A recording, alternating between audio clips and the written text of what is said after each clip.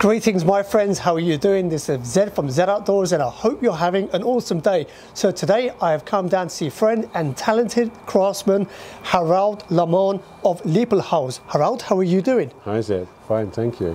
How are you? I'm not too bad, thank you. Did I pronounce your name correctly? Yeah, almost. Almost. As British people, we always mispronounce foreign names. So I've been practicing off camera to make sure I've got it down properly. So if you're not familiar with Harald, Harald is originally from Belgium, more specifically Brugge. He is a full-time green woodworker. He's currently on a short road trip here in the United Kingdom.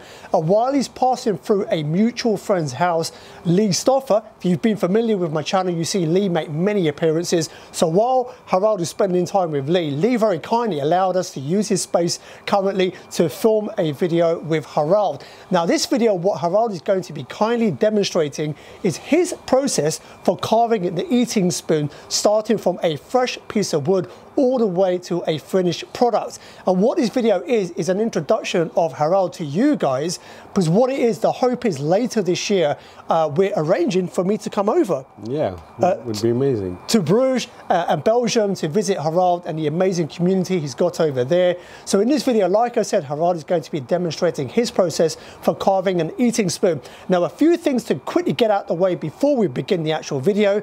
Number one, this video is time-stamped into the different sections. As you can see, it's quite a long video. So the important thing is you can see the different sections that we're talking about as you watch through this video. In the description below, there is also a separate timestamp. On the left-hand side of that, you will see the actual numbers relating to what section of the video that is. YouTube has a very cool feature. If you click on that time, it will jump straight to that particular section.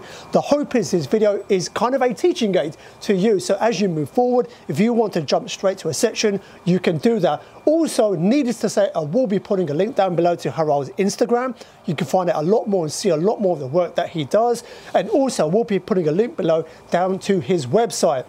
So what we're going to do first and foremost is what we're going to be looking at is a selection of Harald's spoons, as well as other beautiful green woodworking items he has made. And then we're going to proceed with the rest of this video. So Harald, with your kind permission, shall we begin? Yes, please.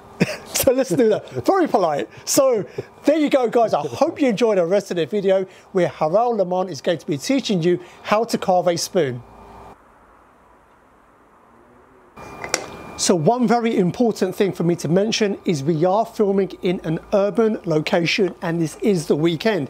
If you happen to hear background noise of cars and noises or whatnot, that's why. I do apologize in advance, but we're trying to keep this as real as possible. So let's crack on with the video.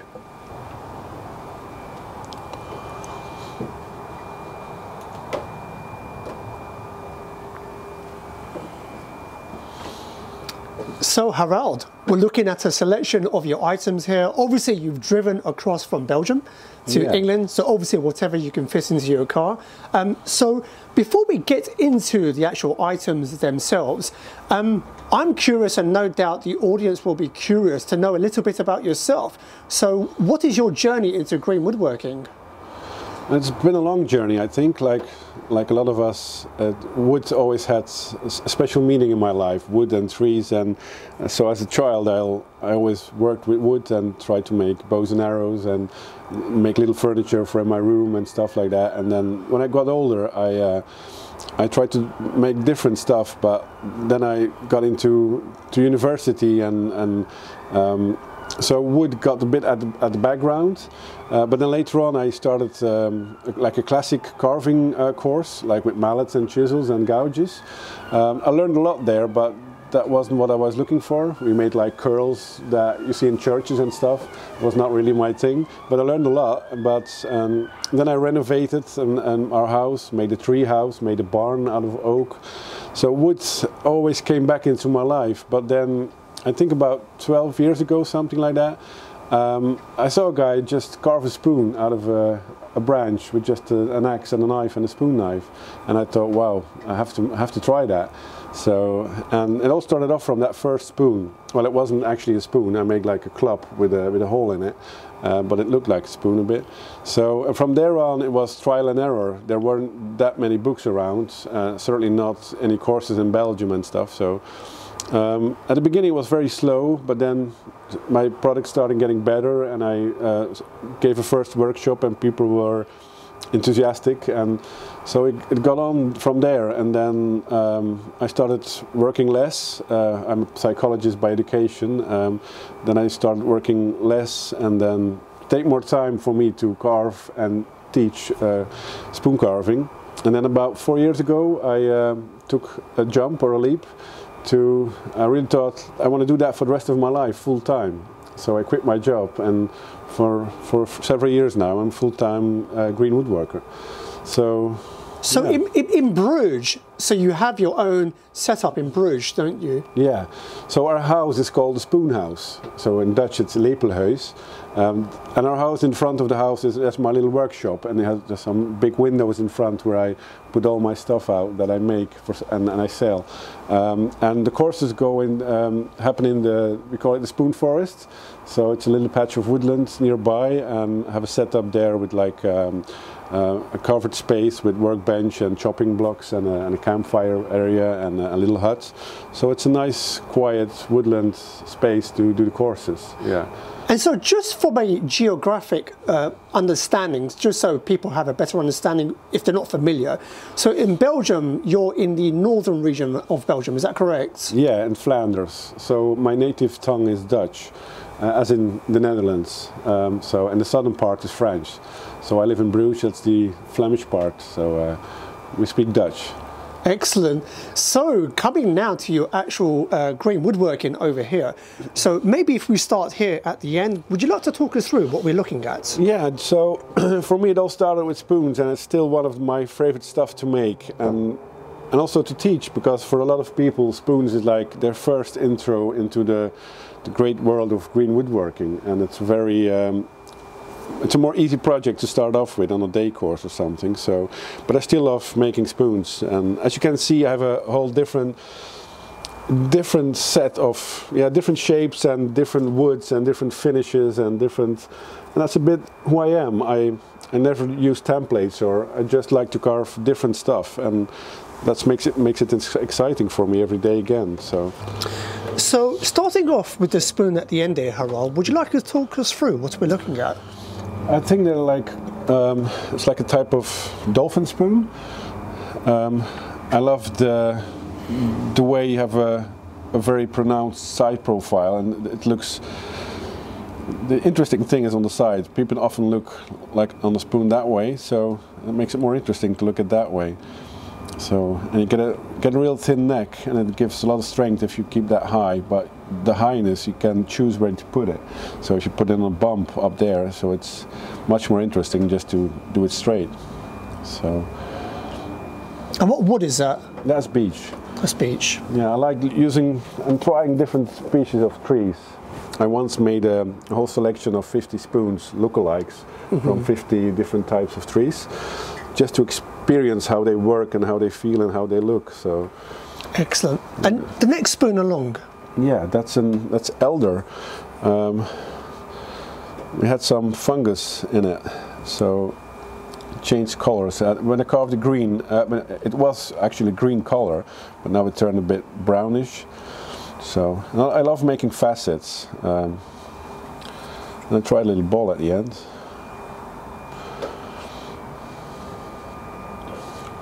I love playing also with different finishes. Like I love oak. So if you ebonize it, it's like get really nice and dark. And then here is the difference between the ebonized hardwood and like the sapwood. That doesn't get so much tannins in there, so it doesn't ebonize as black, but you get the nice contrasts. It looks like a spoon that's been used for ages, but it's just recently carved. And that's a spoon made of Japanese cherry I got gifted. And what I love about it is like you have like the traces of I think like a woodworm was just beneath the bark. So it was so beautiful. I can't carve that myself. So, and the contrast between like the clean lines and I think that's nice. As you can see, it's all different types of shapes and woods and finishes, and like I love using bits and pieces of bark left or to really see where the spoon came from. It's not from some perfect piece of straight wood, it's just from a branch, from a tree. So, and I love choosing stuff that reminds where the wood came from. So it's a natural product, and I like to show that. And then the next spoon along. The long one, walnut, one of my favorite woods.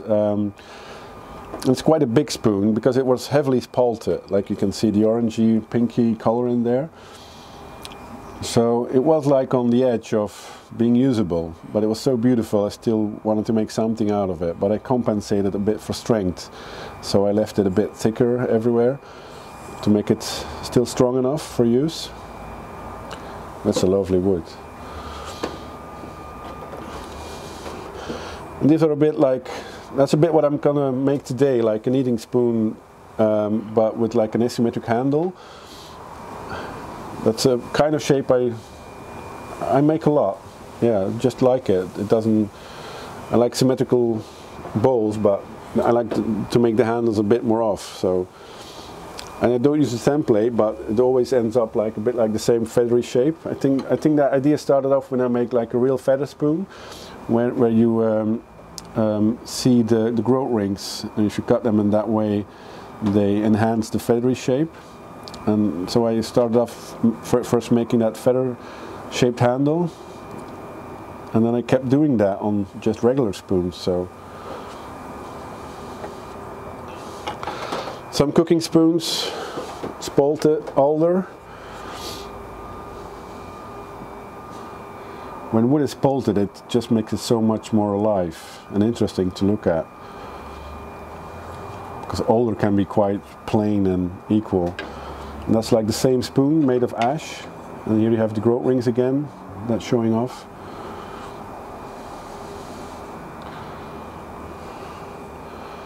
And that was a spatula, or is, I mean, with the cambium layer. Mm-hmm. That I don't know if it is fungus or bacteria starting to color the cambium layer, so I wanted to use that into the handle. So it's a very humble or simple spatula, but that takes all the credit or the niceness. So that's a bit of a selection of my spoons, and then I sometimes carve bowls. That was from a birch burl. That's probably one of the only things sanded in here, because the grain was so all over the place I couldn't get a clean finish with my tools, but most of the stuff I just carve. And then I love making shrink pots, as you can see. Yeah, that's a very beautiful range of shrink pots. A lot of different designs, huh?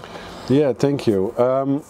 I just love making shrink pots, like, and I use a lot of pale wood. I have a lot of sycamore in our woodlands, so I like to not paint spoons, but the pale sycamore can be nice in itself, like this one, with a spalted, I think it was, yeah, beech lid.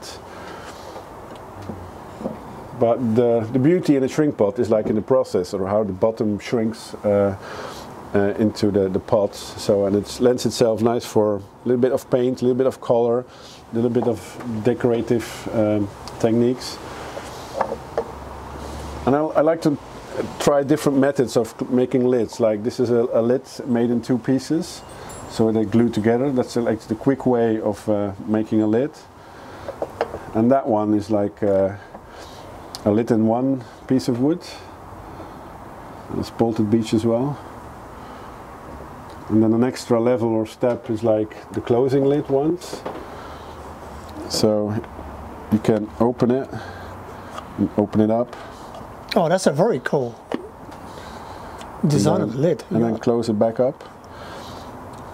I think it's like, I saw that in Sweden when I visited Fritjof. It's he has a whole house full of beautiful stuff. And then actually one of my favorite things are like the candle holders, is that correct? Because you actually don't have to carve a lot, but you can put some facets on, but like the joy or the challenge is finding just the right pieces of wood in the woodland, because trees tend to have branches on certain levels and they're split into twos. But of course you need at least 3 legs to make a nice candle holder. So it's really utilizing a lot of the pieces that you... Yeah. I find that when a tree fell down in our woodland, or I cut down a tree, I think it's important to really think about how to make the best use of the tree, as a respect to the tree. It grew for maybe 50 or 100 or even more years, and I try to use every last bit of it in my carvings, and the last stuff is just on the fire to get warm. So that's nice. And then we have some more easy stuff, maybe some like coat hangers. And I do a lot of teaching also with kids. So these are like little tri-sticks, or for the small ones we call them wands. You can just practice their knife grips on there, and then sometimes make like little Christmas trees, and these like the crisp back clips, stuff like that. Just easy, just from a branch, and yeah, just make drill a hole, make a socket, and do some carving on it. But it's just useful. So. And then lastly, we've got a very, very stylish bag. So this is your tool bag, huh? Yeah, it's my tool bag. It was gifted to me from my wife last year at Spoontown. Very lovely bag. And then over here we have some real green woodwork, like bit furniture, like the stools. I learned to make those from, well, I did courses with Vershout in Holland, with Job and George, and also Mike Abbott. I did some course, did a course there. So, and this one I made with Ben Willis. So it's a lovely piece of ash. So these are with, how do you call that? So the mortise and tenons, but they shrunk. It's without glue. So, and that one is glued up with wedges. So. It's beautiful. So you really do play around with a lot of different designs, and yeah, that's what I never like to do the same thing twice. Mostly, I sometimes do when I get an order for maybe 20 spoons, but then it's a challenge. But I love making different stuff, and every day is something else and something new. And so, and then that's my spoon chair. That's where I sit in, yeah, almost every day, carving or reading or. So I was so impressed when I saw this. We're setting up for filming. This is beautiful. Thank you, Zed. So where did you make this? Was this over here or back in Belgium? It was in Holland with my friends Job and George. So that was the first course I did on chair making, and then I made the seat at home and finished the spoons. And what is it? What material is the seating from? Well, I'm happy you asked, because I make myself a challenge to. It's all made out of woods from my woodland, and every piece of the chair it has some hardwood and some sapwood in it. So that was the challenge I put myself. Like on the spoons, you see the sapwood coming through in the bowl, and here you see the sapwood and the hardwood. So it's in every bit of the chair. It took a lot of work, but it's nice. Something for the rest of my life, I think. So there's like a very nice ecosystem by the sounds of it. So you have your workshop in Brugge, you have your woodland, and obviously you're sourcing a lot of materials from your woodland, yeah, and repurposing that into all sorts of various green woodworking items. Yeah, I'm also gifted a lot of wood from people at our Spoonclub. So it's nice. I've put myself the challenge to every month in Spoonclub I bring a new kind of wood, and now I could keep that promise now for 2 years now, or 2 years and a half. So that's nice to play around with different kinds of wood, and some come from the woodland, but a lot of people just bring wood. And if you get the word out, people are happy to give you wood and to make some stuff out of it. So I think one thing to actually finish up on is that very topic. I think it's very important because people watching the video are from various parts of the world. Yeah. So if there happen to be people who are in Belgium or the Netherlands, do you want to briefly talk about your spoon club? Yeah, so it's a Thursday evening event. I think we're about with 40 participants now. Some come once or a month, some twice. So it's just me bringing wood, tools, mostly a pie and some drinks, and just happy carve together. And it can be spoons, mostly spoons, but can carve some other stuff as well. Some people they can make cookses as well. We haven't shown the cookses, yeah. Oh, so, yes, yeah. we forgot about that. It's a good thing we remembered. Yeah, no, just love making cookses. It's a bit of more work, of course, than a spoon, but like drinking coffee out of that is so much nicer and cozier than just from a normal cup. So yeah, we can do whatever people want in Spoonclub. There's a whole bunch of chopping blocks and bigger ones for clamping, and there's a workbench. And so if everybody should maybe visit Brugge at one time and you're there on a Thursday evening, just give me a call or a text, and happy to invite you to Spoonclub. Yeah, because I know there are people who view the channel that are from Belgium and the Netherlands, and obviously people visiting Brugge, obviously a very popular destination. Yeah. So yeah, that's very kind of you. But yeah, details for that will be down below on your website. Okay. And also people, I think, can message you via Instagram. So as a final step then, before we begin the video, you're going to be carving an asymmetrical spoon similar to what you've shown over here. Is that correct? Yeah. It's a bit like they're not always the same shape, but I tend to make it a little bit feathery, so that's the point. I have a nice piece of cherry with me from Belgium, and so we'll look at the piece and see how it works out, and I'm not sure how the spoon will be in the wood, but that's always a surprise. That's always just finding out with certain pieces of wood. As I say, I don't use templates, but like the same thing, I'm not always using it tangentially or radially, or just what the wood tells me and how it looks. And I try to make the most of the wood, so as I will show next. Yeah.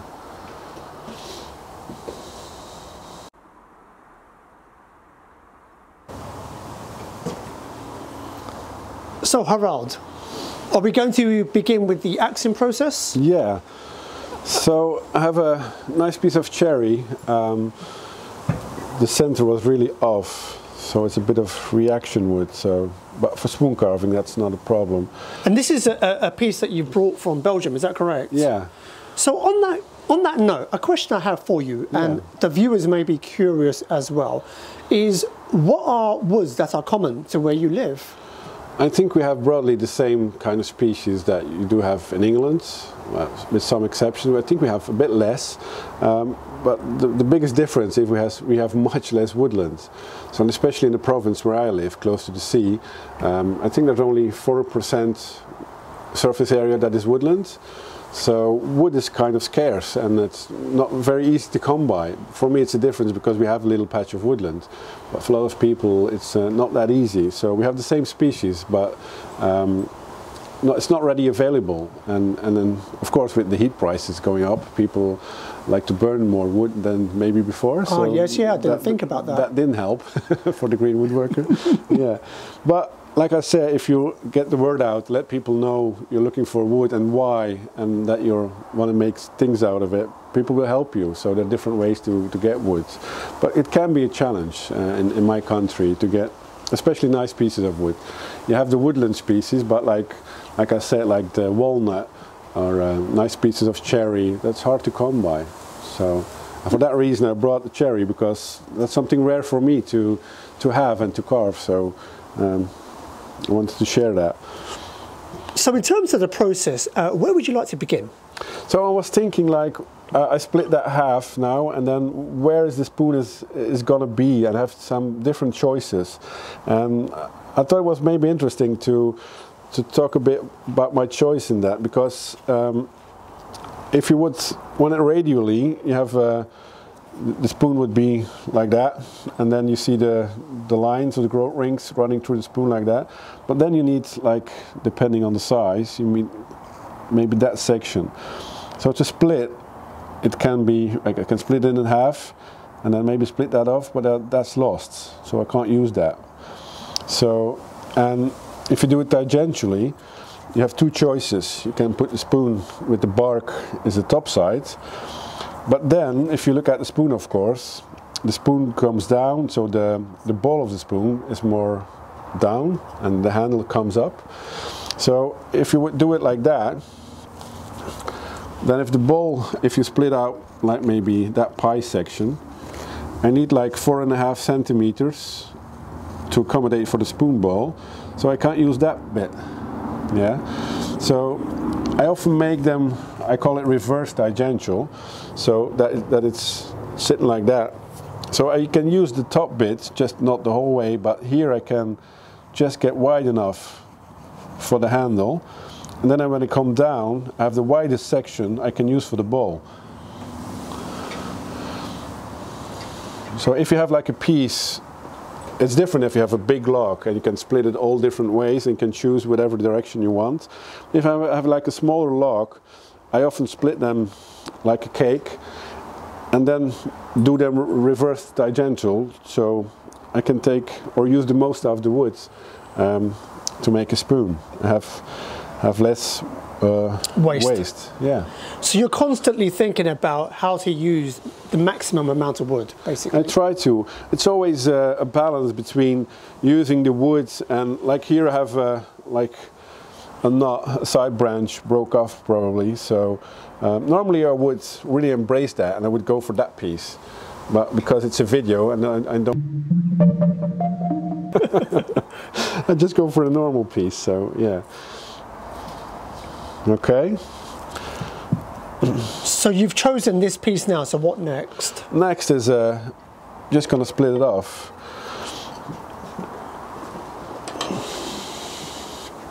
So in terms of your axe, before we begin that, would you like to talk a little bit about your axe? Yeah, so I think that's still my favorite axe. I don't want to, that's a Hans Carlsen axe. Because I teach a lot, and I always found it myself interesting to see different tools and different makers. So in my toolbox for teaching, I have like 10 different kinds of axes from different makers. So that's a big plus when you teach. You always have a reason to buy new tools. So I love the one from Julia as well. Nordman tools are amazing, but for some reason I keep going back to that one. And I think it has a lot to do with, of course, the weight and the balance. It's really very nice balanced. So when you choke up on it, and there's the balance point, that means you don't have to put extra effort or power into moving the axe. So that's perfectly balanced, as other axes are as well. But maybe a little detail that works for me is like if you would have a cross section of the handle, it's a bit like the wings of an airplane shaped, so a bit rounded at the back and more to a taper in the front. And in the beginning it felt like awkward, but then I got to use it more. It feels like this feels comfortable in my hand here, but the more pointy front actually helps me to direct the axe better. So what was at the beginning like an odd thing, I really learned to value it, and now it's one of my favorite things about that axe. So. Excellent. So now you're going to split this piece off then? Yeah. With a big log, I wouldn't use my carving axe, but with just that little piece, that would. So the idea is how far I'm going to split off, because like an eating spoon, for average people, it's the most wide part of the bowl is like 4.5 centimeters. Give or take. So I have to, in that section, I have to have 4.5 centimeters. So, and maybe a little extra, of course, but so that would be somewhere there. So I just room enough to make the bowl, and I have the height to make a nice crank into the spoon as well. So.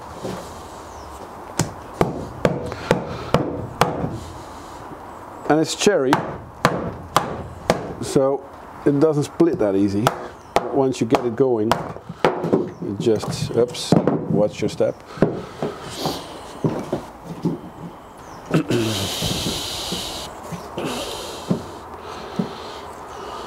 Okay, so normally I start on the bottom side. I start on the side profile of the spoon, and I start on the bottom side. But just to know how far up I can go with my underside of the spoon, like let me show you. Like the spoon is going to end up a bit like that. So I can use the bottom side and then let the ball come up. But to know how far I can go up here, I have to create a bit of a flat on top first. So just flat and wide enough to accommodate for the handle. Yeah. Once I establish that, then I know my bottom is right at the edge of the wood, and I can use the whole depth of the spoon to make the crank. I hope that does make sense, Seth. Please let me know if it doesn't. I will do, thank you. So I get a flat section up here.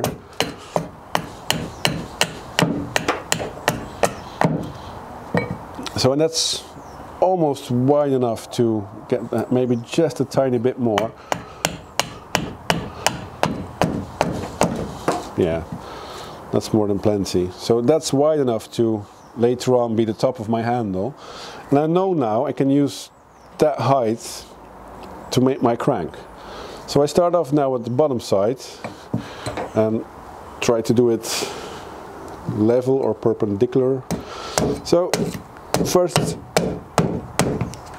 I cut the underside of my ball. And again, I can't go too high up because I lose width. So, but that's still just quite right for the width of my ball. And then I come from here about will be the crank, the point where it turns. So from that point on, I have to go way up there, just leave a little bit for the handle, of course. So if it's an eating spoon, yeah, so this is like the 4.5 centimeters. On average, that's about 6 maybe. So the ball, that's the underside, will be around here. So the crank, especially for an eating spoon, I like to put it in 1/3 from the neck. So here's approximately will be the crank. So from there on, I can carve all the way, like the underside of the handle, up to there. So eventually, the front of my spoon will end up be here. And the back of my handle will be here. Okay. So I can, from here on, put some, how do you call those? It's a force.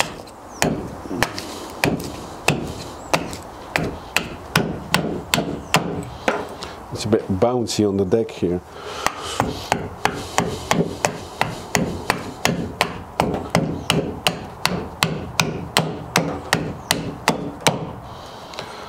So I'm getting there, I'm not level, so I have to level it out a bit.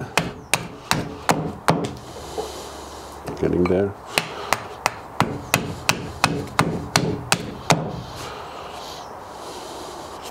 So that's enough for now. And if you look at it, now I have the underside of my spoon made. It's not the definite shape. I put some curves in it later on, but that's the basics. Yeah. So from there on, I know that's my underside. Now we're gonna do the top side. I don't want to saw in or chop in my crank just now because I have so much wood from the top of my handle. It has to come off anyway until up here, the top of my spoon. So what I do is first chop that off just in that direction. I don't want to be sawing in first and then doing the awkward that way, because if you do it that way, you have to put it down. I don't want to do that just now because it's much easier to just do the bulk of it, cut it off that way. So when I get to that point, the top of my bowl here, then I have just a little bit to saw in to make the crank. So and I end up with that. Something like that.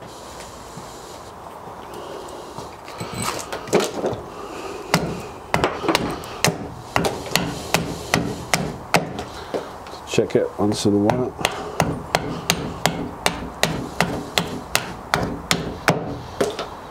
A bit more. Yeah, about there. So now I have that, and I still need to make like the crank, a little crank in the spoon. Just makes it nicer to eat or to use. There are two ways to go about it. You can saw it in a little bit, or you can chop it in. You make like a little V. And it doesn't have to be really neat. Just that you sever the fibers. A bit like that. Like so. Because when I come down now from here, I don't want, if I make a split in the wood, I don't want it to run all the way and split off the top of my bowl. So, and then the question is from where I go down to that section. So depending on the top shape of your handle, if you want to have like a curvy, I have to leave that one and start from here. If I wanted to have straight, I have to start off from right at the back. So I like a little curve up here, so maybe do a double crank later on. So I start off from here.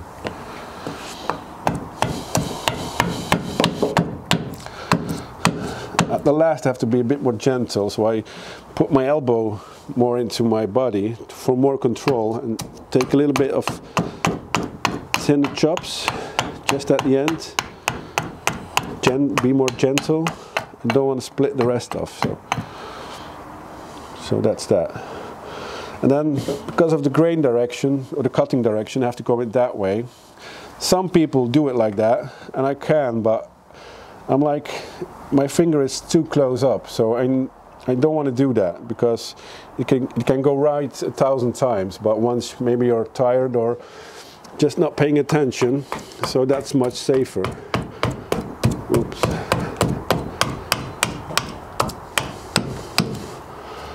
Like that. Clean it up a bit, just enough to make a drawing on there. The rest I clean up with the knife. Check it a bit like it's level. Okay. So at that stage you could do maybe little bits of the sides, or you can just do that in the next section. But so that's my side profile mostly done. And then I make a drawing on top. So that's mostly the moment where I just sit down and I start with the center line, get my pencil out, over here. I'm not a good drawer, how do you say that? So a center line really helps to make something more symmetrical. But I don't want to make a symmetrical handle, but so you can put in some points of reference, and then with a little bendy ruler you can do the whole bit like that. So when I talked about the 4.5, and I just got that dead on actually, so that's just the 4.5 I want for the spoon. Yeah. Any suggestions, Zed, on which spoon to make? Whatever you feel like making. Okay. A bit like that.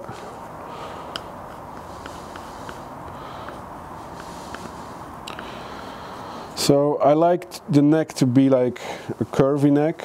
I don't like corners here. So from that first section I like to do symmetrical, but then when I do the feathery shape, the thing is I start off straight, and then I'm like have a little hollow. So that's a hollow, and that hollow goes over into a convex shape, like that.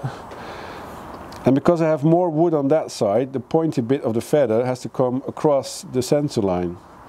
because otherwise it looks out of balance. So and the other side is a bit more first straightish again, like up till here I'm symmetrical, but then it just goes on a kind of straight line. Then you have a straight and a straight at an angle, meeting at the point of the feather. So you constantly have that line as a point of reference? Yeah.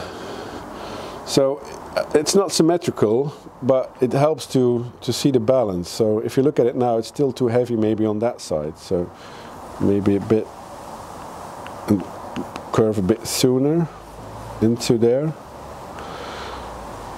And then, yeah, something like that. So one of the reasons I do the side profile first is because one is I put the drawing on now, so I can X it out, but then when we go to the knife work, the drawing is still on there, so as a reference to start the knife work. So that's one. The second thing is, like, because of the crank, you have to saw or cut in here, and then you have the bit more difficult thing to do like that. So that's a bit more difficult than the rest. But because it's an inner curve, so you have to saw it in. But if you look on the top profile, we're going to have the same thing on the smallest section of our handle as well. But because we have two more difficult sections to do instead of one, it makes sense that you make that thin first to make those two difficult ones easier. So that's an extra reason to do the side profile first and then the top profile.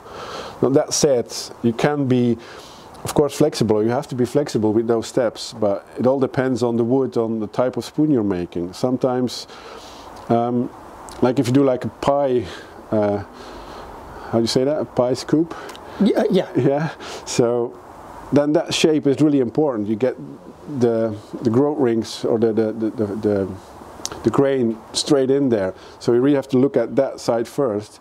But sometimes you have, like, if you have like a beautiful knot you want to put in the middle of the handle, I totally shape out and carve out the top side first, just because I want the knot to be in the middle of the handle. So I do it totally the opposite way. But just think about the steps, and you have benefits or downsides, what to do first or what to do next. So now I don't just cut in or saw in that just yet, because I want to remove all the wood I can before I do that. So that's what I learn that from Mikey, elephants, like the mummy stage. You go from the widest part of your ball all the way up down to the widest part of your handle. So it's like if you would mummify your spoon, or make a coffin for a spoon, it would look a bit like that. So that outside you cut away first. That's quick and easy.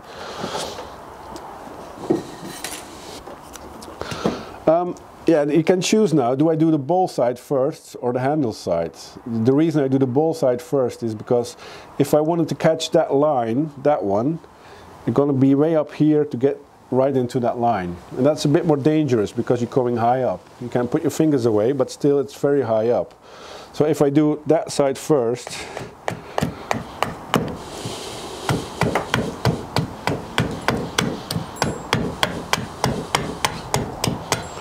like so, then if I want to catch that line, I can start off here instead of all the way back up there as I showed before. So then I can a bit gentle here. So, and it doesn't have to be straight, you can hold it out a bit, just as long as you come down here, you don't hit the widest part of your handle, so I'm just right about there. Then you can get that roughly in as well. Same thing on the other side. There was a small split there, but I just think I can work around it. See, I'm tilting the spoon. I always keep trying to chop straight down. It makes it easier just to direct the axe. And like I always say, like the right hand or the axe hand is like the machine that goes up and down all day, and that one is the artist. That one moves around and dictates the shapes and the design. Other way around.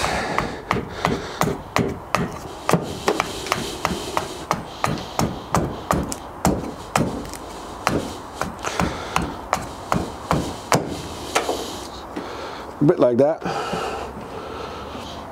And I can finish it off, rounding it off, or can do later.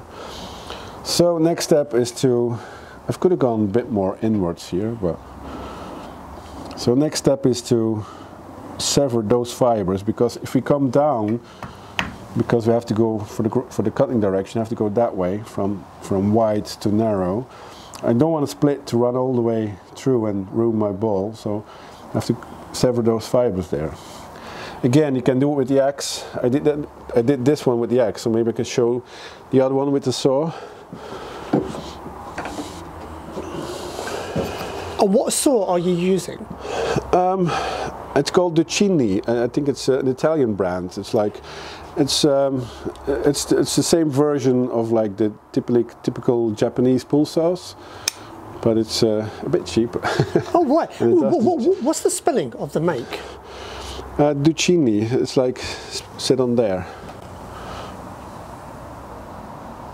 Excellent. Yeah, they make great saws.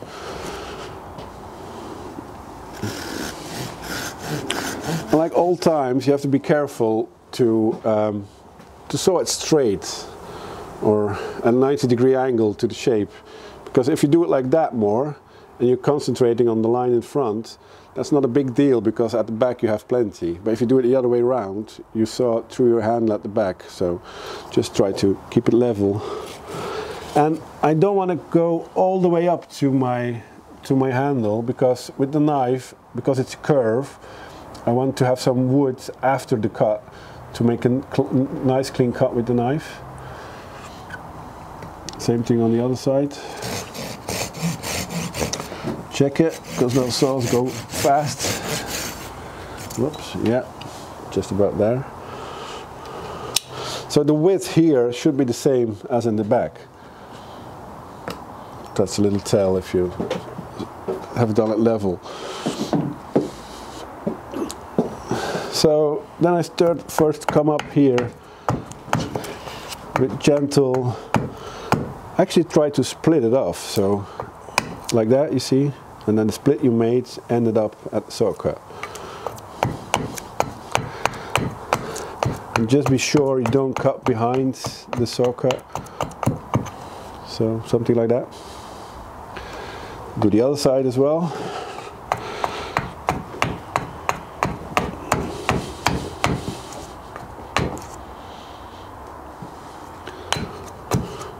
Sometimes if the grain, I always check the grain, because if there's a twist in the grain, it can be that it looks like you're going to end up in the saw cut, but if the grain twists it, it can twist down after the saw cut.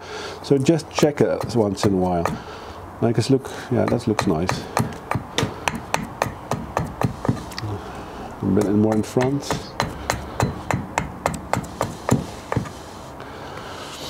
Like that. Then for those two sections, it depends on the curve of your ball and how the ball is shaped, because if it's a slow curve, you can mostly do most of the work like that, because this one goes inwards. I have to put my axe like that, and then all the power is lost in that movement.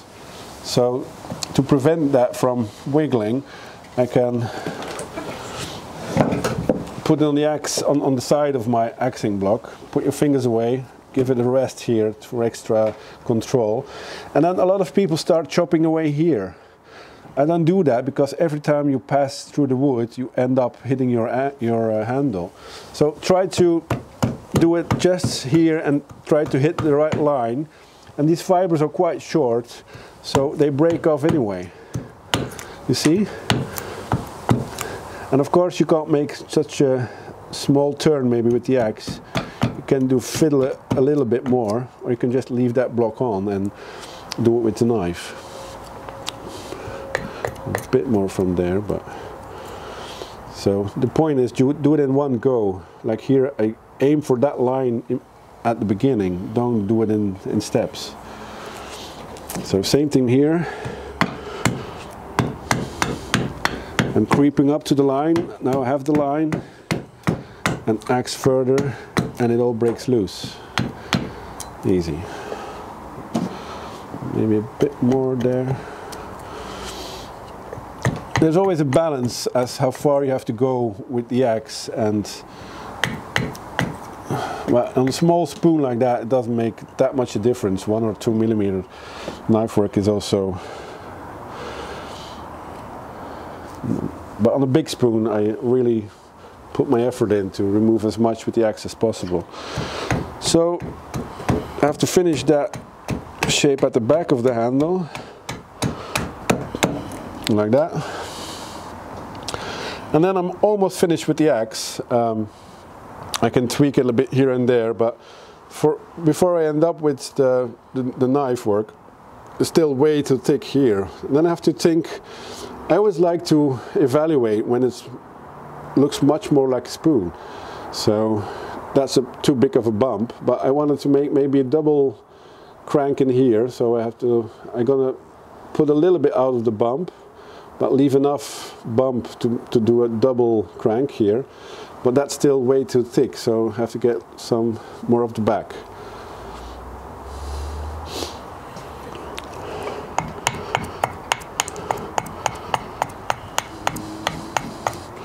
A bit like that, and then the rest I'm gonna cut away from the back.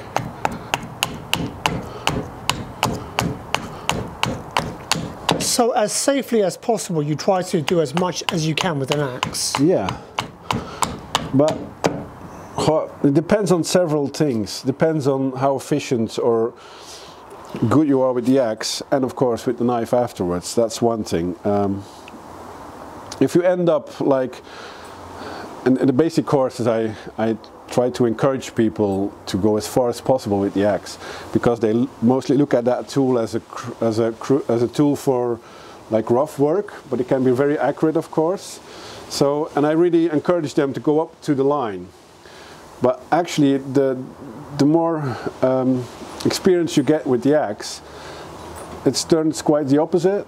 You leave a bit more for the knife, because as I will show, if you can do long strokes, it's easier if you have some thickness left. Because if I want a flat surface and a smooth surface on that side, it's easier for me if I can have a sliver of 1 millimeter that's really taking off in one go, then I have to really do small cuts. So it actually makes sense, after some experience, to leave a few more extra millimeters of wood on, just to get a better knife or faster knife finish. That's the idea. So yeah, so that is still a bit thick, and the top of my ball is still thick, so I have to address that a bit. So that's like the final stage of the axing, just here and there. Okay. So I like the crank. That's okay. So I have a double crank in here with the knife. So that's ready for knife work. So the King of Belgium is in his throne. So we're going to be starting with the knife work, and we actually just mentioned something off camera that I thought would be quite interesting to talk about on camera. Is obviously this is a chair that you've made. Yeah. Now typically when we were setting up for the shot before we started filming, obviously Lee Stoffer was here, and he was mentioning that how when he sits on a chair he doesn't like armrests. He finds they're getting away, but you do have. So what are your thoughts on that? Yeah, it's funny you mentioned that. I can imagine with certain grips they can get in the way. Like if you would use a forward grip, like to do that. Well, even so, it depends on. It maybe limits your ability to move out or to. So, but I don't use that grip often. So as you will see when I carve the spoon, like all the grips I use like that, chest lever, chest grip. My arms and elbows are always raised up above my armrests. So it's just comfy to relax, and why not? Yeah, so it's nice to sit in that chair. So they're not in my way, but I think it depends a bit on which grips you use and how you go about it. There's some grips like people put their arms on their legs and stuff like that. I never use those, so I always sit back relaxed, and so So basically, because of your techniques, you find so, yeah. having the rest don't really get in the way. No. Or maybe it's the other way around. I just like sitting in that chair and adapt my carving so I can keep sitting in that chair. Don't know. So starting with the knife work then, first before we do that, could you talk a little bit about your actual knife? Yeah. So the blade is from Nick Westerman. It's a lovely blade. I had it for, it used to had a hollow, but I use it so much, so the hollow is grind out and now it's flat. And actually the handle I made from bug oak that came from a nature reserve close from where I live. Interesting, actually, they dated the oak up to 5,200 years old. Oh, wow. Yeah, so it's really in black. It's like, if you know ebonizing, it's the natural way of ebonizing because the oak fell into a swamp with the acidic swamp water. And it also has some metals in it and it reacted with the tannins in the oak. So, and like ebonizing is first on, it's just the surface coloration. But if that oak is in that water for more than thousands of years, it gets black through and through. So, and it's a really nice, rare wood. And if I would found that piece of wood millions of years later, it would be, it would have been coal. So. Wow. Yeah. So, talking of the knife process, where would you like to begin, Harald?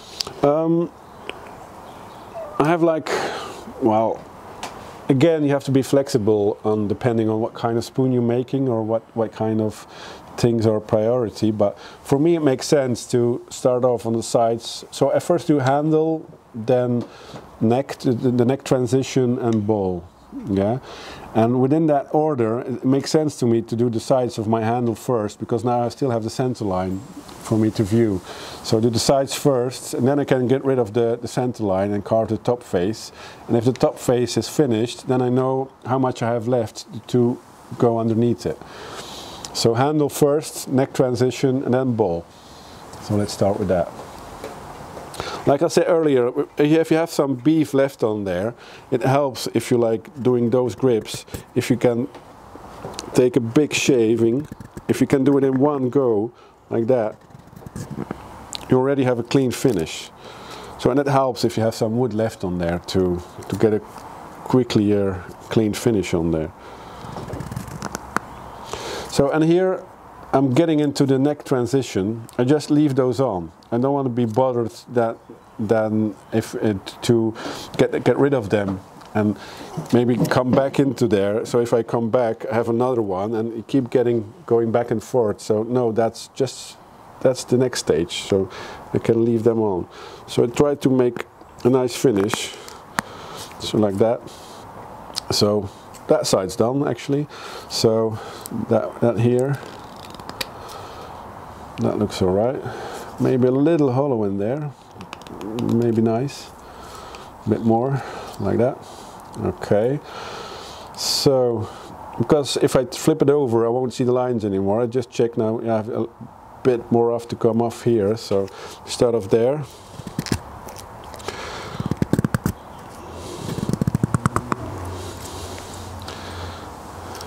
Yeah. So, I want to make a nice thin neck, so I can copy that there. And the easygoing thing is like, it doesn't have to be fully symmetrical, of course, because it's an asymmetrical handle, so you can play around with it a bit more. That looks like nice. So it's kind of smooth now. I have a little crack in there, apparently. A bit more until the crack disappears. Yeah, it goes. So try to smooth finish it. Then from here on, it's potato or thumb push, but the grain, just that last bit, still that way up. Yeah, like that. And from here on, it's that way. Check my drawing again, my shape. So you're constantly referencing your drawing and your shape? Yeah, because I'm gonna lose the center line, so I want those to be Maybe not quite finished, because later on I put some facets in and stuff, so I try to, within a millimeter or so, make them like the finished surface. A bit like that. Maybe get the neck a bit thinner there. So you can see my drawing is always like a guideline, but not a fixed endpoint. I have a little bump there. Okay. Yeah, that's it. So because I established those sides and I'm happy with them, now I can cut off the top side. And if I want a little double crank, so I try to get it in with the knife.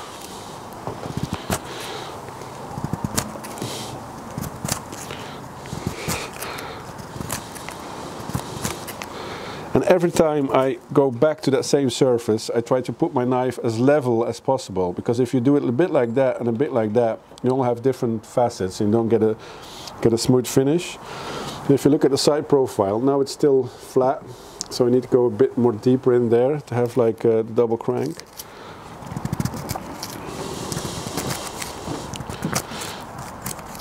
So a bit more.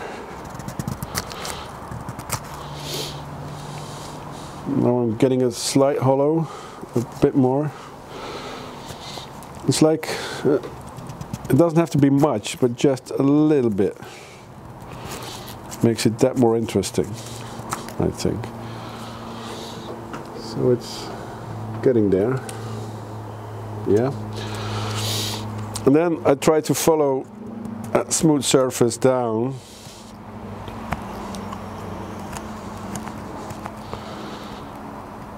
I don't want to carve away my ball drawing, so end up there.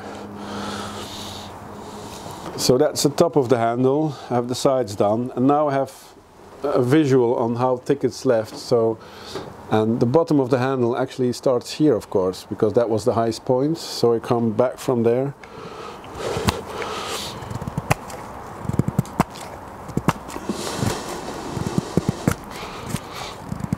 I can do the chest grip, not until the very end, so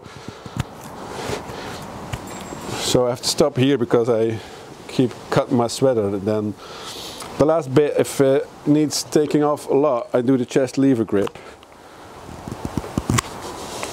and try to continue the smooth surface. And this is the back of the handle, isn't it? Yeah. Yeah, that looks a little bump there, like that. So that's the basic shape of the handle done. So the idea that I leave all those stuff on there is because first now I'm going to go backwards from the ball up to the neck transition, because I don't want to finish that off, because I'm not finished with that and I'm not sure where I'll end up here. So it makes sense to me to do that section now, and if I'm happy with those sections and the handle, then it's time to finish it off and remove all that bulk and finish it off. So I have a little hollow here like that, and naturally they just come off. So that's the basic shape. My spoon is a bit wider on that end, so I have to make it a little bit thinner there. Yeah, like that. Try to do the other side.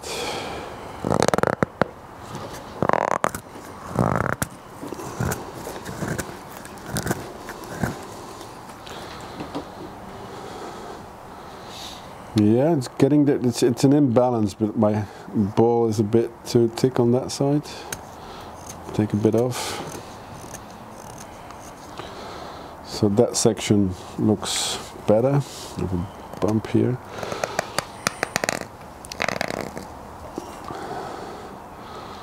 So I'm just looking at that section, those corners, just because how they end up into the smallest section of my neck. I want those established and finished, because I don't want go back too much at them and end up getting in my neck again. So, but you can tweak it a little bit afterwards, but just make the basic shape that you're happy with. Bit back and forth with thumb push. Like so. That's getting there. A bit wider at the back here. Like that. Okay, so I'm happy now with those, and I was happy with that section of my handle. So now it makes sense just to finish the thinnest part of my neck. So the thing is, it depends on the wood and the grain of the wood. Like if you come that way, you got stuck into the grain, and if you go backwards, then you can get stuck again. So a little tip maybe is like, what I do is like, I finish it off as nice as I can, and then if you have, you need a sharp knife, yeah, and the thing is like, if you have at the lowest part, or the thinnest part, the grain direction changes, yeah. So what I try to do is get as close as possible as I can, but I have some, maybe I put some in here, like some bits that are still left, and because you got a bit in the wrong direction. What I try to do is, with the point of my knife, and really with a slicing motion, because to make the most use of the bevel, I try to slice and cut. What happens is I go beyond the thinnest part, so I carve a little bit up grain.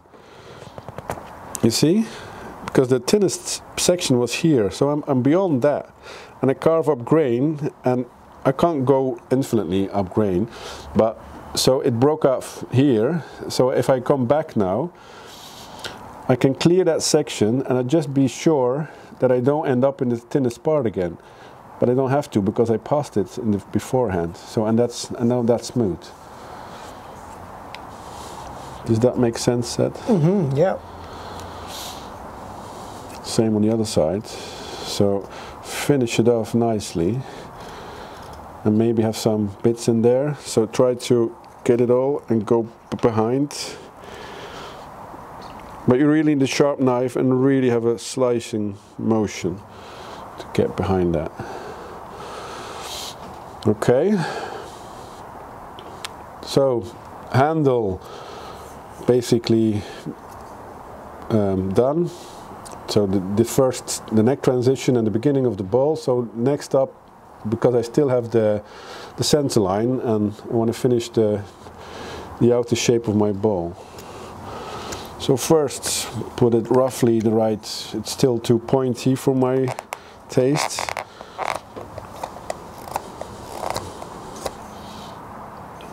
Round it off a bit.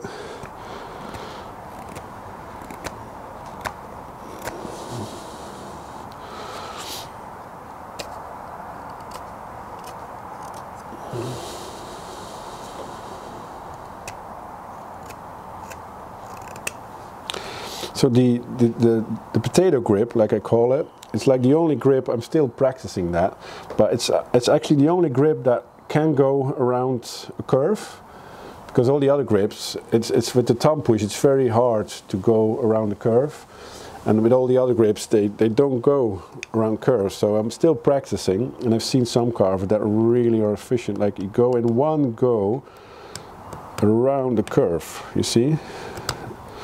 So, and all the stuff you can carve in one go, it's smooth. Because the definition of not being smooth is because you got back at it several times and made just a little, carved in a little different plane.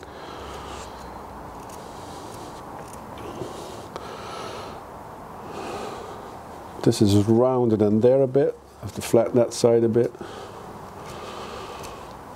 So just tweaking a bit here and there until you're happy with the overall shape of the ball. So Harald, what is next in the process?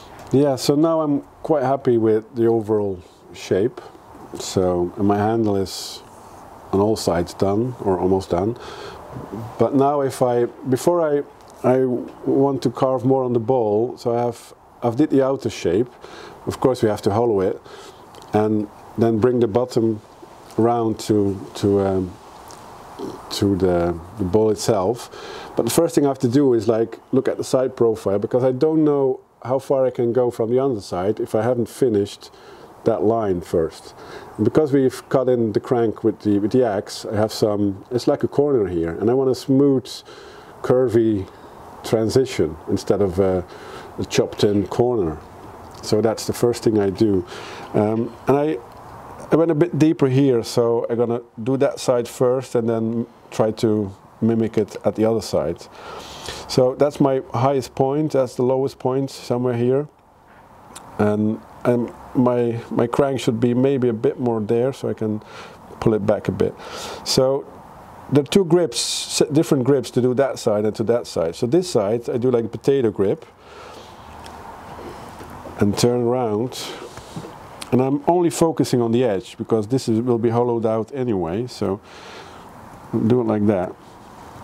I want to get rid of that broken fibers here. So, and here I feel like I'm at the end of the, so then I come from the other way, going down. You see, and now I have like a nicer curved side profile. That looks about right. So I try to do it on the other side, but I can't do it with the potato grip, so I do the chest grip, but like the reinforced. So, and I'm not pushing, that's a normal reinforced chest grip. Now I use my extra fingers as like a pivot point. So I pivot my other hand around those fingers. So I can start from here and pivot like that. I can go the same way like here. I can go a bit up the grain if you have a sharp knife. So I'm a bit up the grain, so that makes it easier. If I come down there, I try to meet that section like that, and I'm not back in this deepest part again, like so. And because you lowered that a bit, you can see some nooks and crannies showing off because my side wasn't totally, so in between I correct it a bit to make it nice again. But now I'm happy with that side profile, and now you can choose to, you can hollow it out first or do the bottom first. Because I always, because it's an eating spoon, I often put it in my mouth just to check it, because there's a fine balance that it's deep enough but not too deep that the corners catch your inner lip and on the inside of your lips here. So for me it always makes sense to hollow it out now until I'm really happy with how it feels in my mouth and I have a smooth finish on there, and then I know exactly how far I can go from the back side, if that makes sense. So what you're doing, you're thinking about the actual usability? Yeah, a lot. Because it's one thing to carve a nice spoon, and I try to make them nice, but for me they're always useful objects. So the most important thing is how it feels and how it works and how it it has to be a usable thing. So hollowing out, because we're at the residence of Lee Stoffer, I thought I'd take my scorp out from Lee. So for those that may not be familiar with the scorp, do you want to talk a little bit about this? Yeah, it's an amazing tool. It's like a teardrop shape. So it's like a right-handed and left-handed spoon knife all together. So that's all cutting area here, and that's the back. And it's amazing for like scoops.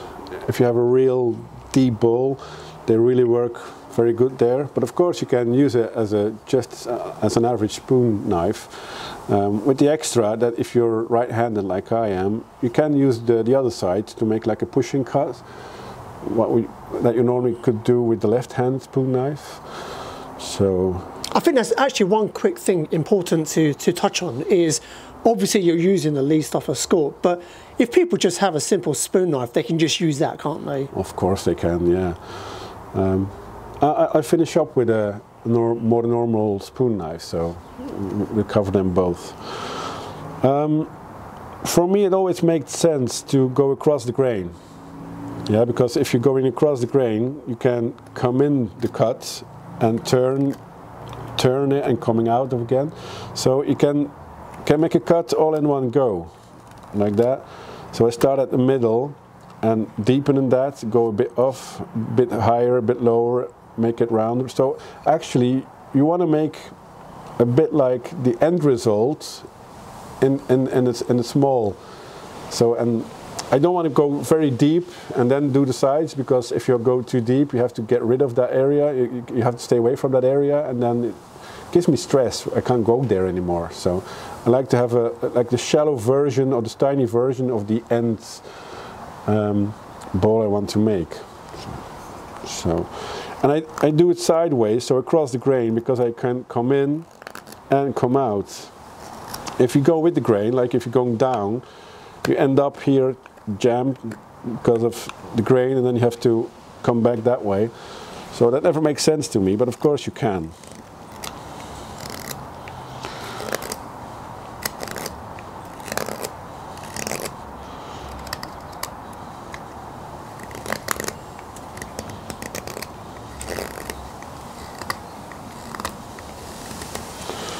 I sometimes do it like that. And maybe that's not really a safe way, because if you're doing, you have much more power, because this you're only using your 4 fingers, and you counter push with your thumb, like the potato grip. If you do it like that, you can use your whole arm into the push, but of course, safety wise, there's much more room for jumping out. So you have to be really aware where the knife is going to end up if you do that. But it just speeds up the process a bit.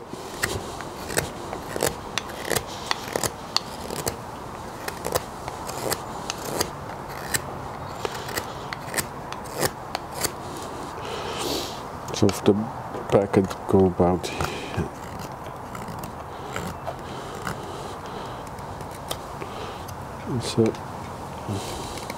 It's a nice chair. It's a bit hard, but it's really dense. So now I creep up to the sides, little by little. I don't go all the way up to the sides, that's for finishing, but... And for me, the ideal eating spoon, so the deepest part should be around here somewhere. You can go very steep in from that angle, but from there on up till the top, it has to be quite flat, because otherwise your lips can't get the food out of it if you have a really big ridge here. So that's deep enough here, I think. Like that, but I can go way deeper on that area, so that's what I do now.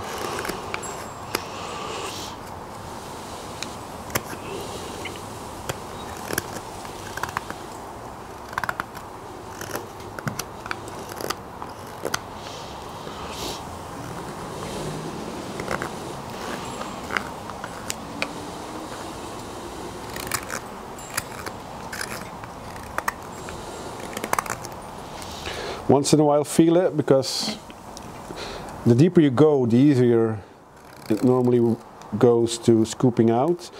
And sometimes you get carried away, or some of my course participants do, and then before you know it, you have like a hole in your spoon.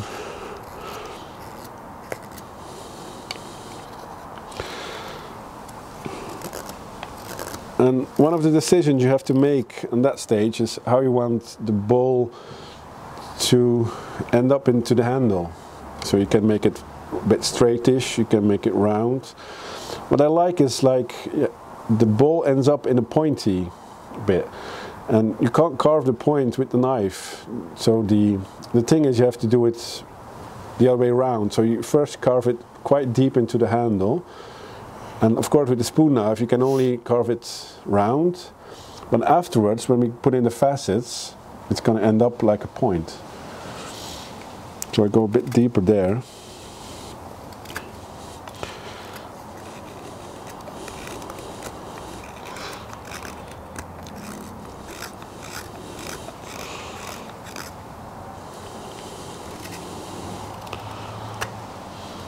bit more, like that.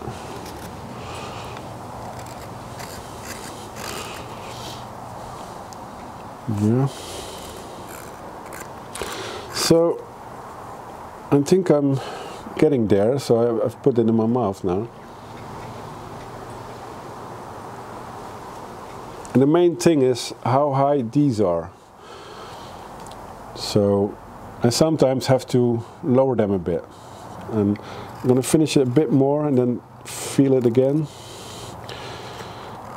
It's just that balance between make the spoon a bit deep. They can be used for a lot of stuff,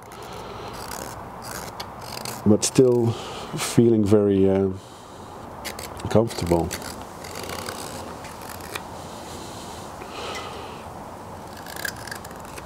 Okay, getting there, so I can feel it again. Now just feel those sides just catching the side of my lips just a little bit. So if I think I'm gonna, yeah, and I've checked it and didn't check it enough before, so that one is a bit lower than that side, so I have to lower that just a tiny bit.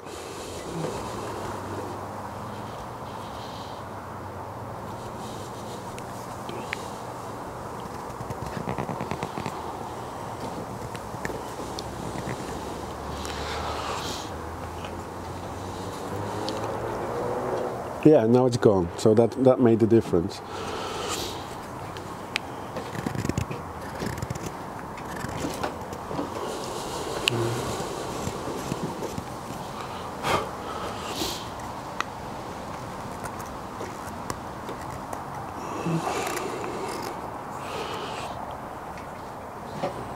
Yeah, that feels nice now. So I roughed out the bowl now. It's not finished. So that's the last stage that I do on the whole spoon. Smooth everything out, carve facets, smoothen out the bowl. But I'm happy with the shape, so, and it ended up just maybe a few more shavings to make it really nice. But I have enough depth and insight now in how deep my bowl is going to be. Maybe a bit there. Yeah. So at this stage I can now go at the back of the spoon and work it up to that line. And the decision now I have to make is like, do I want to round it off or work in facets, or so what do you want, Ed? I think round it off. Round it off. So keep feeling it.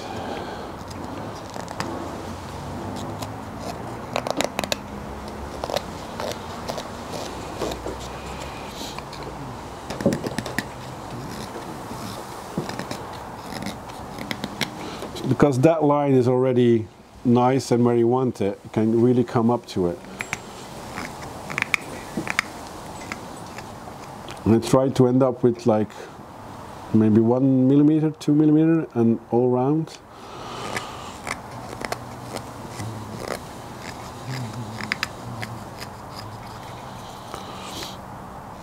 So I use a lot of thumb push. If you do like really a slicing motion, like it's a combination of thumb push and thumb pivot, and if you use both, you can really get some big chips out of the way with that grip that you also can use for finer finishing cuts.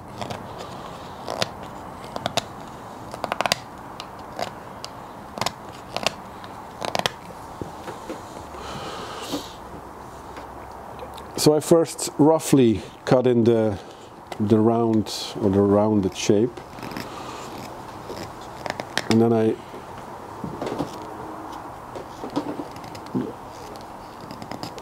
slow down a bit and then carve away all the ridges to make it like a smooth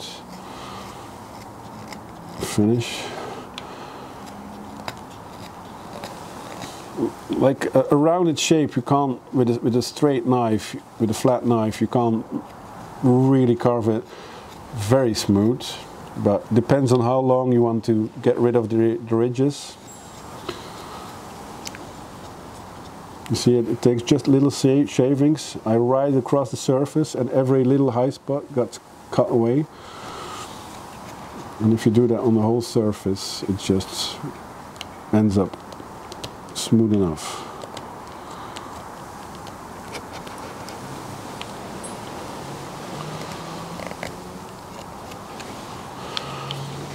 So that's the front of the bowl. I have to do that a bit more too and keep feeling.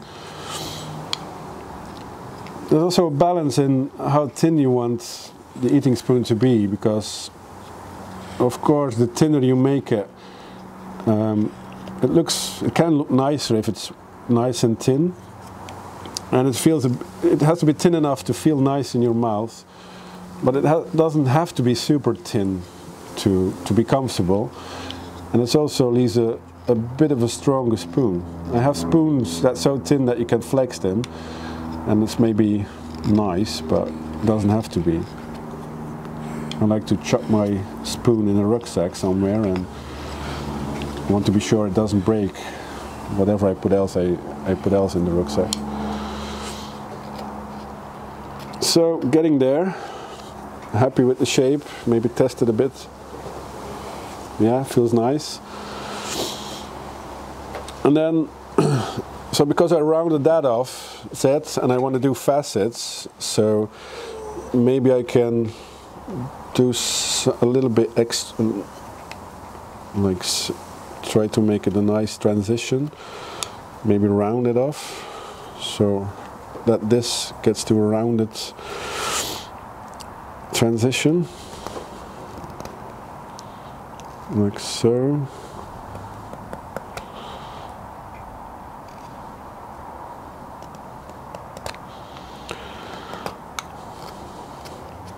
So I have to cut that a bit deeper.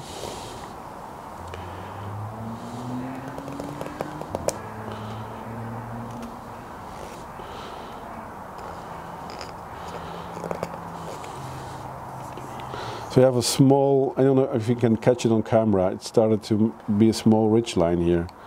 I think that can be nice as a transition from the bowl to the handle. Does it show on camera, Ted?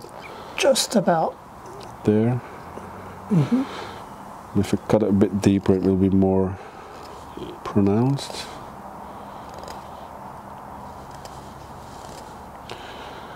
It's a bit hard to keep it symmetrical. So, of course with cherry, like you can already see it, my hands were a bit dirty, it starts to stain a bit. But also cherry is like a real oxidizing wood. So that means if it dries, we'll like get like a dirty layer on there. So if you know that beforehand, like alder is like a typical species that oxidizes as well, you could choose to not finish the spoon in one go, because if you want to get rid of the brownness that gets on there, you have to go back at it when it's fully dry. So if you know that, you could say, okay, I'm gonna leave it now and finish off the facets and when it's fully dry. Because of the video, we're gonna finish it now, and I try to finish my spoons mostly in one go. You don't have to, in my opinion, you don't have to always let them dry first and finish later, because sometimes it helps with very soft woods, like willow or poplar or something, because it's really fibrous and it hardens the wood if it's drier, so it gets a better finish. But like a quite dense cherry like that one, you can finish it, but except for the oxidization. So yeah, I'm quite happy now with the overall shape of the spoon. So last step is like I go over the whole thing again, just tweaking it here and there and put the facets in. So it has started raining, if you do hear the raining in the background. So Harald, what is next in the process? Yeah, so now I'm gonna go over the spoon again, like like with a different look, like really zoom into like a little nook, corners a bit here, not quite smooth, like a nick there. I'm gonna finish that off, and in the meanwhile I'm gonna finish the bowl, try to smooth it out, and then carve facets. It always makes sense to me to leave the facets for the last, because if I put a facet on there and then afterwards I have to change one of the main planes, then you reduce the facet again. So it makes sense to do that at the end. But because I want to make a pointy bit here, the bowl has to be finished before I put that facet all in. So that's the first thing I'll do now. I use a different spoon knife. So that's a regular spoon knife. Who's that by? Kai Embretson from Sweden. It's with the bog oak handle I made. So that's his logo, K-E. He makes very nice tools, spoon knives and Sloyd knives. So I keep feeling it, if it's smooth enough. I think there are two ways to go about smoothing a bowl with a spoon knife. So one is like, if you look at it like that, you have different radiuses in the spoon knife, and I try to put the spoon knife on a section and take that section of the spoon knife that fits that section the best. So if I want to smoothen out that area, like so, that almost fits nicely. So the better it fits that curve on that part of your bowl, the more you can cut in one go, and the smoother finish you leave. So it looks like I'm just going that, but I'm really, with every stroke, I'm like positioning my spoon knife that it really fits into the shape of the bowl. So the more it fits, you just go across, and the higher surfaces just got cut away. So, and that's quite smooth now. Another way to do it is like go like that, because I'm using now a more hollow bit of my spoon knife, so that curve is way more curved than that fat section, but you can just do a little bit, and then of course you make a corner, but then you can change that corner down all the way to the middle of the spoon, so eventually it will disappear in the section I already flattened here.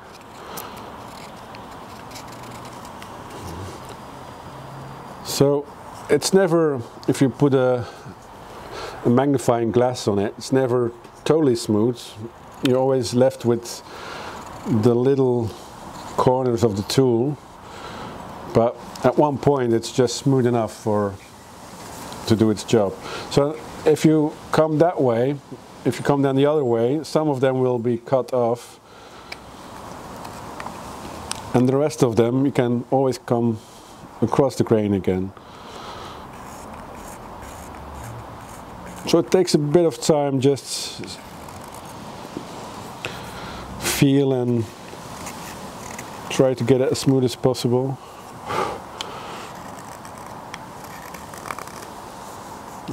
I always keep coming back to with my thumb, because the light can be deceiving. It can look in certain light like it's finished, but when you rub your thumb over it, it's totally not. And the ridge, I always try to make it disappear, like there's no ridge on there, only on the side. So, but that ends up with a little sharp corner. So the last thing I do afterwards is like put a little chamfer on there, just to get rid of that sharp edge.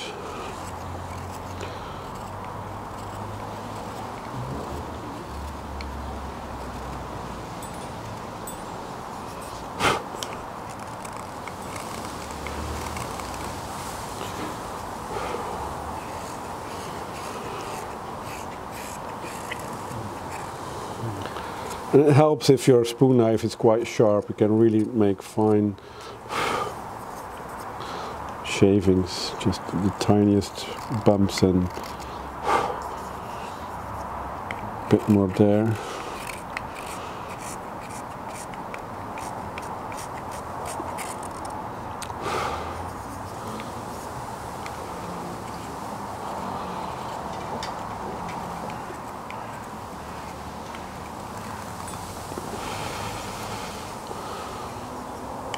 bit there.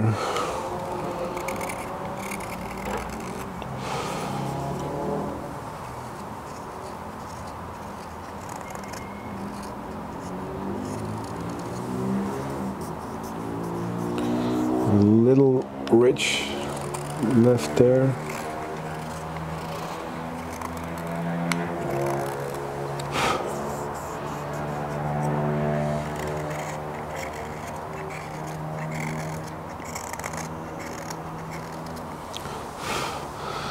I was getting there.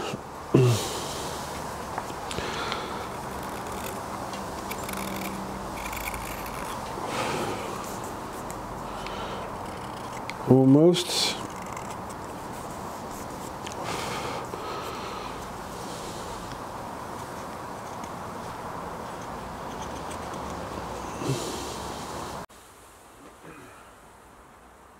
I'm feeling, if your fingers are a bit dirty, the dirt transferred to the ridges on your, so dirty hands can help you make nicer spoons. So you just rub the dirt on the edges, on the high spots, and just whittle them away. So I'm quite happy now with the bowl. So then go back with the straight knife and just feel and look a bit more closely and just remove the last bits of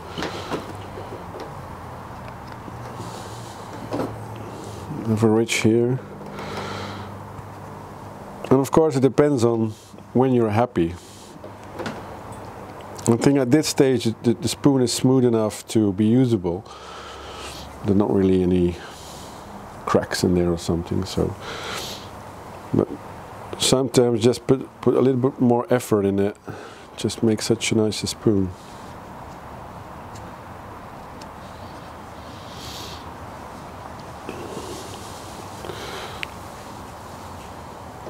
Just ride that flat, like I use the flat of my knife just like almost like a plane, and I ride that surface totally flat and I push hard against it.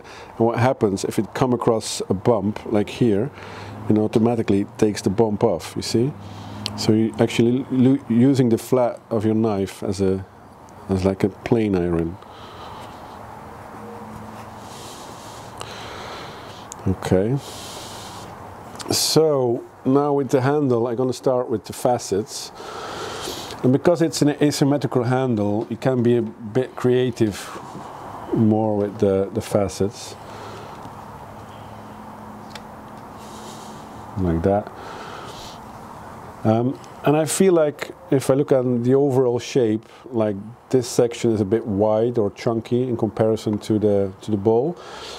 But if you put a bigger facet on there, because your eye always looks at the planes and not the ridges, you can give the illusion with a facet that that section is not as big as it is. So if I go, I have to check the grain, yeah, like that. I'm not sure how, you have to be aware of grain direction and cutting direction. So I think from there on I have to go downwards. So the more you can cut in one go, the better finish you have. I'm going to start for a second, I will continue that later on. I just want to finish the handle first.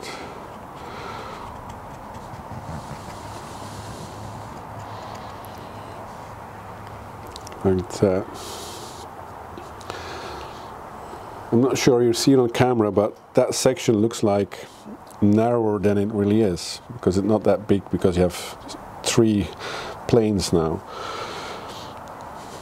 So I want that one a bit bigger.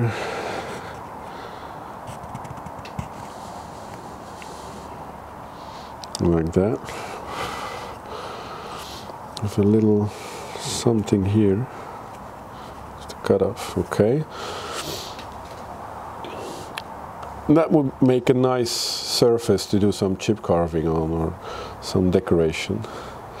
And now what I talked about in the beginning, because now I have a rounded end of my ball, but if I run the facet there, what happens, and if you really take the facet to the middle, so on that side, and the same on the other side, so take the facet right up to the middle of the handle and then come into the bowl, what happens, this is, the bowl is now going to a point. And I think that's a nice little feature. So then I'm gonna trace that facet down just on the border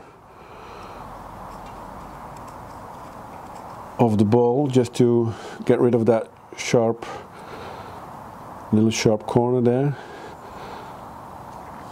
I can't go any further. I felt like the grain was a bit tearing, so I have to come from that way. Try to blend it in.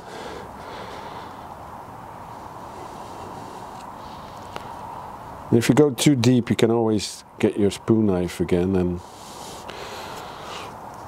make it a bit thinner. And try to blend those two now on the top.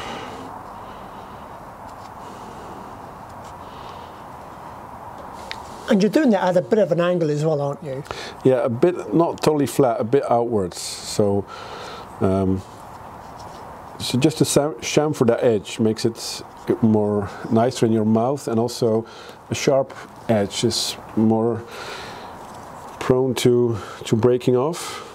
So it adds strength and comfort at the same time. So a little corner there, just tweak it a little bit. That's better.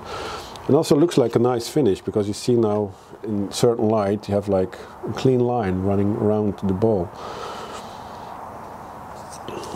A little here. So that's my top surface done. Now I have to think about the facets on the bottom side. Here it was quite obvious which direction I had to cut my facets, because like a facet is a plane in between the two main planes to cut the corner off, yeah? But the top plane was going down, so cutting direction was that way, going down. The side plane, that one, was going that way as well, because it was from wide to thin. So if you have two main planes going in the same direction, it's not hard to know for the facet to go in the same direction, yeah? But something else happening if you want to cut that corner off, because that corner now, that facet will be the middle between that plane and that plane, and they have the opposite cutting direction, because the bottom of my handle was that way, going up, but the side was going down. So the question is, if I put that facet in, which direction is it? Yeah? And again, if you can do it in one go, or as much as you can in one go without coming against the grain, you have a smoother finish. So it'd be nice to know which direction I have to cut. And there are like two ways to go about it, or think about it. So one is like, here, do you have like a dominant plane? Just a way of explaining it. If I look at that section here, from top view, it only goes just slightly through the grain. It's just from a little bit bigger to a little bit thinner, so that's not much that it goes through the grain. But if we look at that way, it really goes through the grain that way. So that bottom side goes way more across the grain than that side. So because that one goes more across the grain, that's the dominant side. So it makes sense that if I put a 45-degree facet, I have to go with that one, yeah? And to be extra sure, you don't have to put it in at 45 degrees. If you like tilt it a bit more, like say 30 degrees, then you're almost going with the cutting direction of that bottom side. And if you would tilt it that way, you probably have to go that way with the side, with that side. Okay. So to make it really sure, I have to think where I'm gonna start my facet. Maybe that's a nice place to start it. I'm gonna start thin, like so. And I'm not at 45 degrees, I'm a little bit more flat, so I can make that, and then I can go all the way up there. So if you can do it in, or try to do it in one go, you have a nicer finish. And that's the same, so I started off there somewhere. Like that.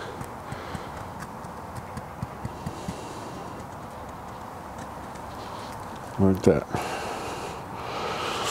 So I couldn't go any further because of the chest grip here, so I tried to flatten my knife to rest in the same plane as the facet, and then just continue it around the corner like that. And then that's the last one. And so the facet looks, I like the finish of the facets, and also when you hold your spoon, you don't feel the hard ridges anymore, so it has a better touch to it.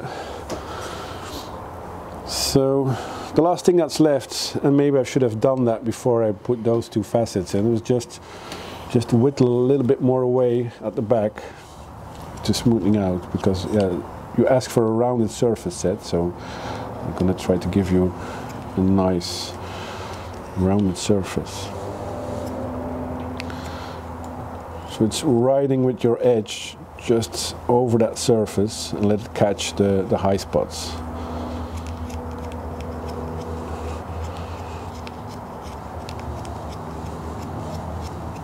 Just keep feeling it.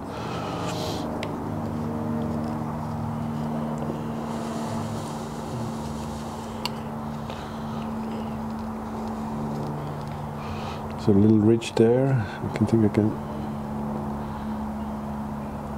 like that.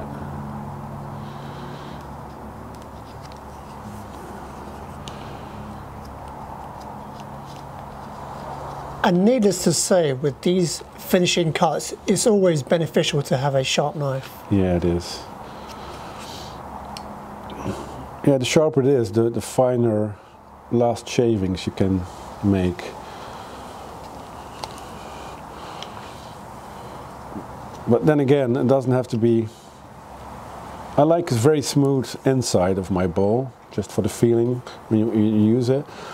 But sometimes I on purposely texture the bottom side, so it doesn't matter that much. But it has to be smooth enough. But so yeah, and then yeah, just go around it and maybe look at from a distance. You have any corners or just not perfectly cut sections. Feel it, a little bumpy there. And so I'm getting to the end of the spoon. Like I said, it's going to oxidize a bit, so so maybe I can carve away the oxidization, the brownness that we'll see after it's dried. There's a tip that you can prevent, maybe not totally, but if you worry about oxidization, a trick is to force the drying process of the spoon. So if you put it over like the heater inside, of course you can't force it too much, but it can split if you would put it in the oven like a fresh spoon. But the more you speed up the drying process, the less oxidization you get. So, and when it cooks or like you can't do that, because of course it will it can crack. But with a spoon, and if I'm happy with the finish now, I can just put it over the heater indoors, and it gets dry in a few hours, and then you get less oxidization. And you keep the. I learned that from Sweden when they have the creamy white birch, and if you want to leave it that way without refinishing it the whole spoon, they put it over the heater to keep the whiteness. So on the topic of drying, what is your preferred method for drying spoons? I just leave them where they're. At home is my table here full of tools and stuff, and I'm just leave it there and go back to it whatever I think about it. So yeah, after it's dry, then if you would do like some chip carving, it's better on a dry spoon, or some other decoration techniques, or painting, or whatever. And then the final thing is oiling it. You don't have to oil it, but if you want to leave the natural color of the wood as long as possible, you should oil it, because actually the grain of the wood was that way. So at all different areas we cut through the grain, through the fibers of the wood. So there are little microscopic holes, and if you're not filling in those holes with oil, they'll fill up very fast with spaghetti sauce or curry sauce. So it will be much faster. It turns red or yellow or whatever stuff you're eating much faster. So does Belgian chocolate improve to finish off the spoon? Would be nice taste, wouldn't it? we should carve a chocolate spoon, Zed. Oh man, strictly for research purposes. Yeah, we have to try different types of chocolate. So the final thing I think to wrap up on, Harald, is to let the viewers know that I believe you have a book coming out soon. So would you like to tell us more about that? Yeah, I've been working on it last year. It was a dream came true, and a publisher approached me to write a book on green woodworking. It's getting bigger in Belgium as well, and so I'm a bit proud to say that it's going in print next week, and in 3 weeks' time it will be out in the bookstores and in my store.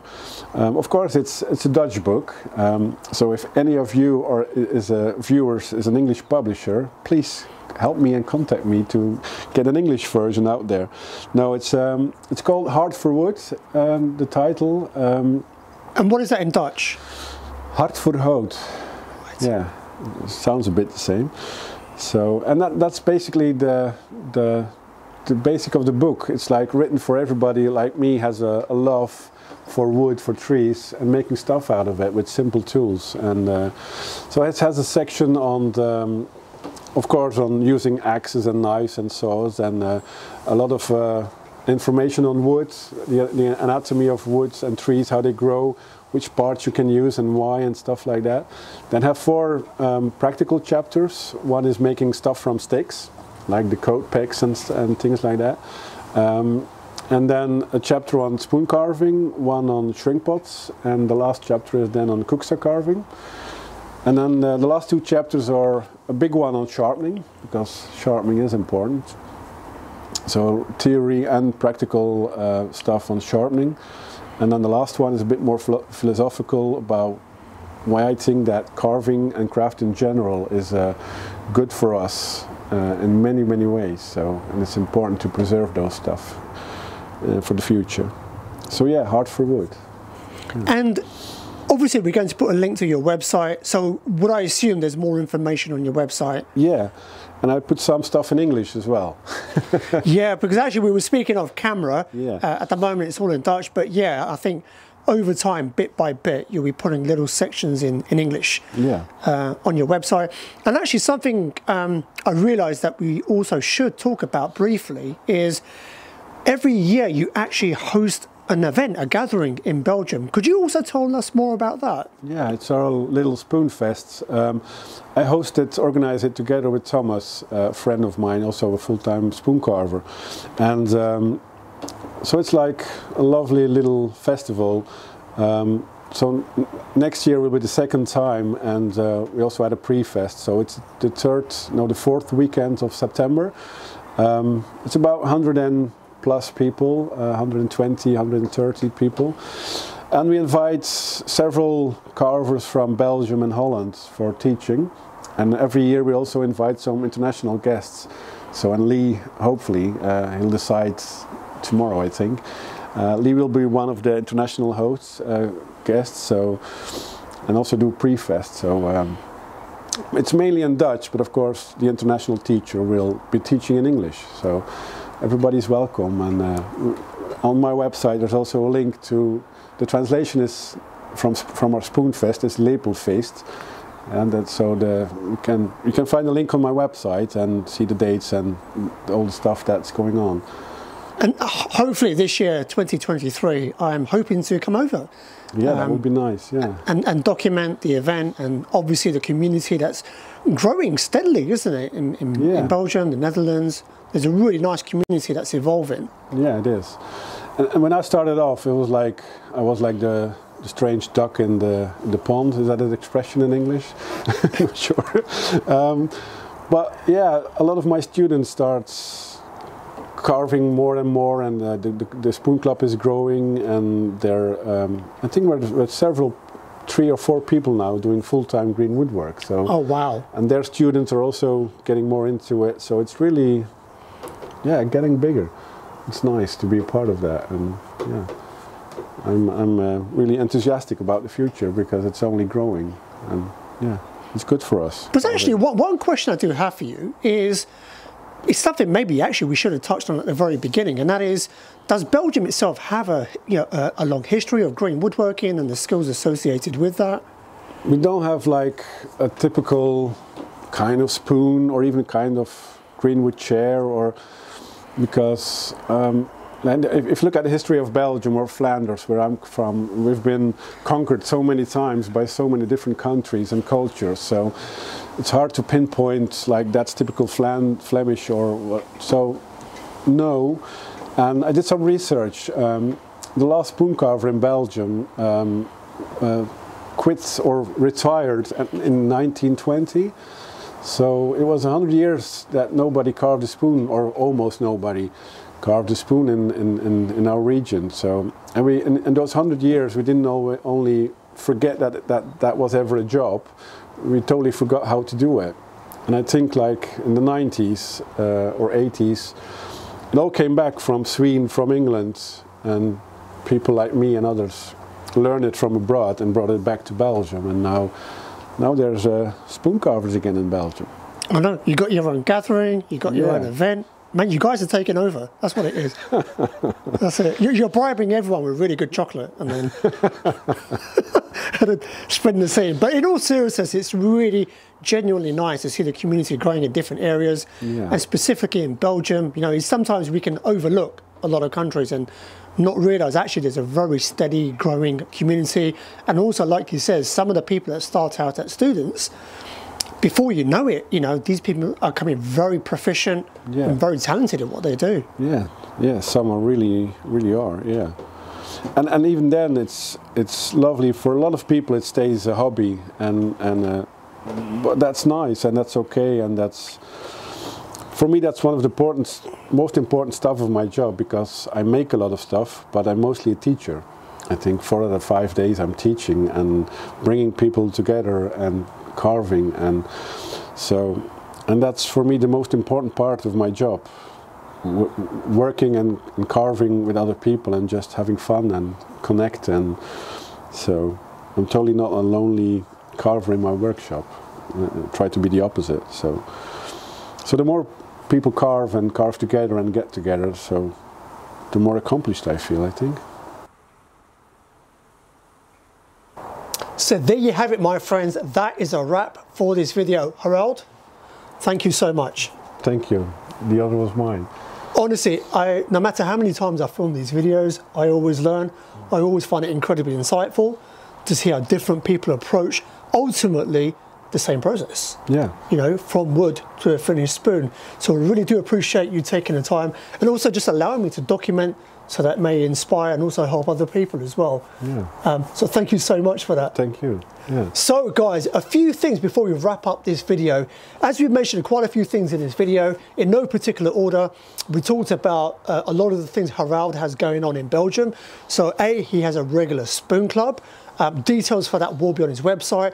One big thing with the website currently is in Dutch. However, you can use Google Translate to obviously translate that into English or whatever your language is. Also, moving forward, little bit by little bit, Harald is going to be adding some English elements on there as well. So basically, the website is where you're going to be able to find out about his spoon club. If you're based in that region or you happen to be in the area, then obviously do check that out. And you know, it's an invite from Harald for you to come down. And obviously, you can speak to him via the website to organize the specifics in terms of logistics.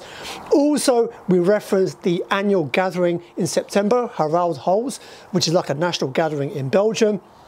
all being well in 2023, the year that we film in this video. I really do hope to be going down to that for the first time and documenting Harald, the event, and obviously the other talented people that are in that region.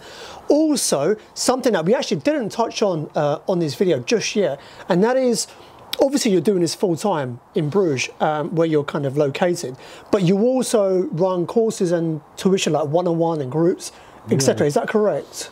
Yeah, so most of my weekends are filled with group courses, like on shrink pots and cooksters and spoons and different areas of spoon carving.